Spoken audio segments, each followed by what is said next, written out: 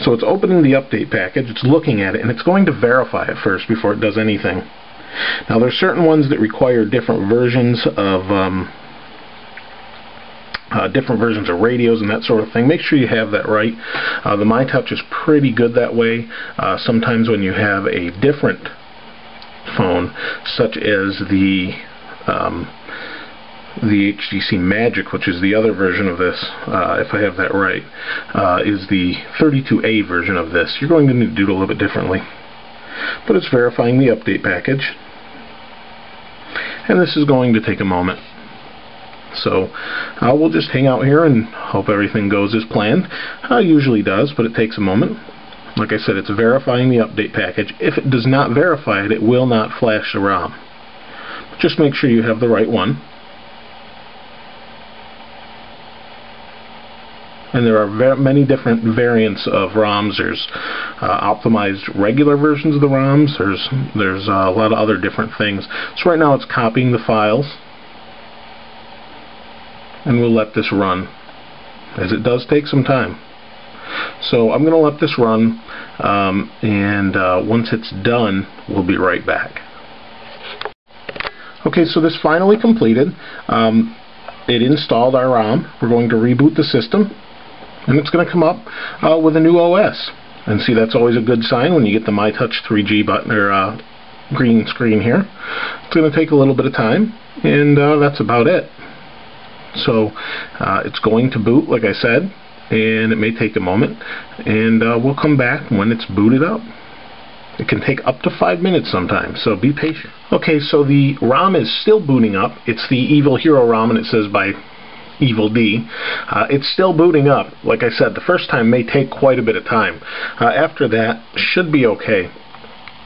But we're just basically waiting for it to boot, and you can see the Android bouncing around here.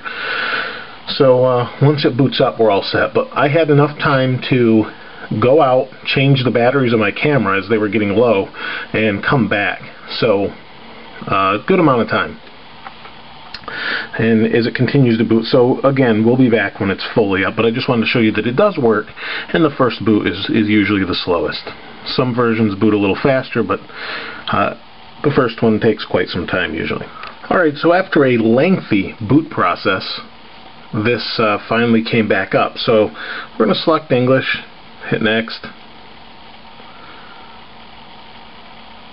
and it is a little bit slow initially.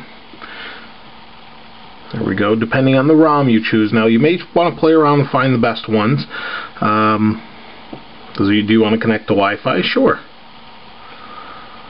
And we'll find this one, and I'll go ahead and put in my key when it pops up here. Oh, and let me tap the screen, and like I said, it is kind of slow right now, but usually once you get past this part, they're a little bit quicker. I have used other ROMs that are faster. You might want to try that out. But to do that, you just simply go back, restart, and start over. But there you can see the Hero keyboard. Okay, so I'm finally connected. I'm going to hit next.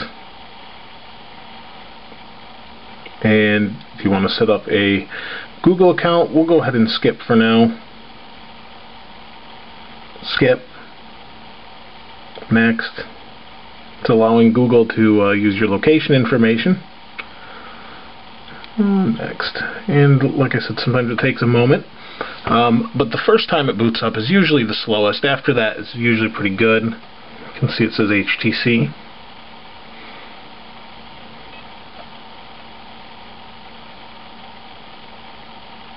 And it is taking a while, but like I said, it depends on the first time you boot it, that sort of thing. There we go. It's finally loading. And different versions of the ROMs will have different results. Some people say this is the fastest ROM. In my experience, I don't know if that's true, and I apologize for the interference. This is probably one of the most radiating phones as far as the amount of radiation it gives off. So I apologize, but it's almost impossible to avoid that sound. So the home screen's finally come up. Like I said, the first time you have to be pretty patient. You can see I have Wi-Fi and the actual connection to Edge. We can hit this. Excuse me.